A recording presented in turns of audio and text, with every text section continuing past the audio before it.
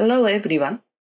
In this video, I'd like to show how to produce a confidence interval table using SPSS.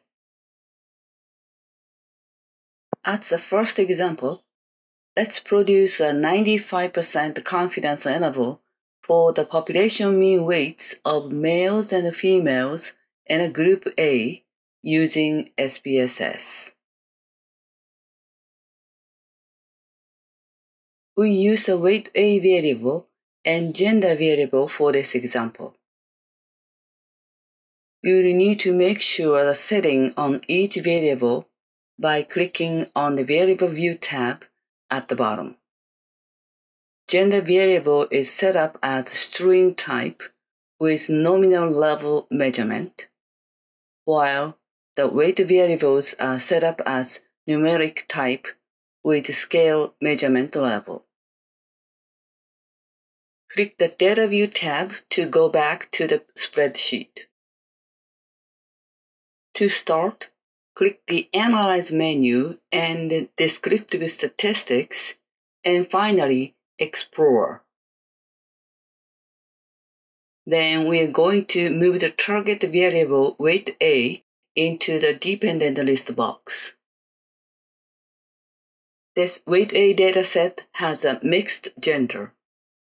We need to separate them into males and females. So, move the gender variable into the factor list box. Let's set up the confidence level by clicking on Statistics. Here, SPSS uses 95% as the default. Since we want 95% interval for this example, we keep it at 95. Then click Continue. We are only interested in the confidence interval and not any graph, so check only statistic. Then click on OK. We now have the result.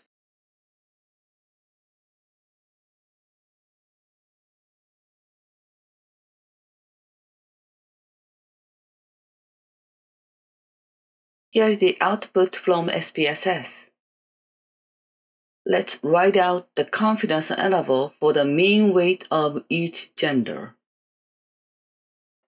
Since we are estimating the population average weight based on the sample, we use mu for the notation of population average.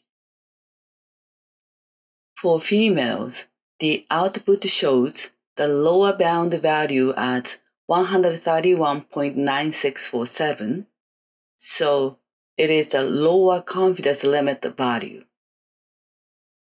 Similarly, it shows upper bound value 148.3686 in the output. That becomes the upper confidence limit value. So we are 95% confident that the population mean weight of females in the group A is between 131.9647 pounds and 148.3686 pounds. Let's construct the interval for males in the same way.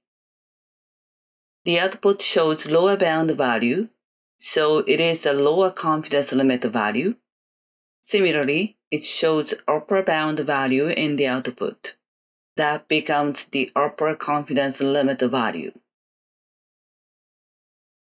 So we are 95% confident that the population mean weight of males in the group A is between 134.2853 pounds and 156.7147 pounds. Here's another example. Let's produce a 98% confidence interval for the population mean weights of males and females in a group B using SPSS. We use weight B and gender variables for this example.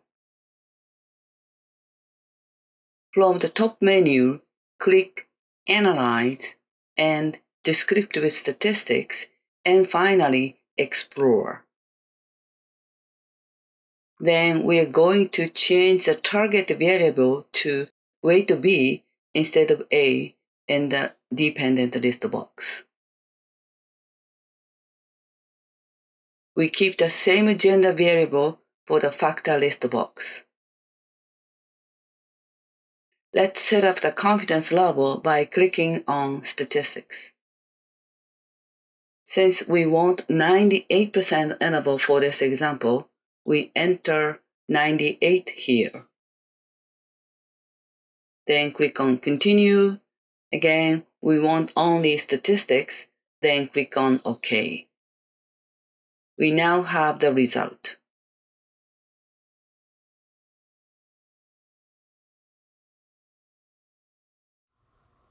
Here is the output from SPSS.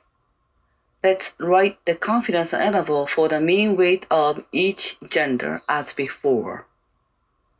Since we are estimating the population average, we use mu for the notation again. For females, the output shows the lower bound value, so it is the lower confidence limit value. Similarly, it shows the upper bound value in the output. That becomes the upper confidence limit value. So we are 98% confident that population mean weight of females in the group B is between 128.5320 pounds and 145.9124 pounds. Let's construct the interval for males in the same way. The output shows the lower bound value, so it is the lower confidence limit value. Similarly, it shows the upper bound value in the output. That becomes the upper confidence limit value. So we are 98% confident that the population mean weight of males in the group B is between 135.7381 pounds and 159.4286 pounds. Please comment if you have any questions. Thank you for watching and see you again.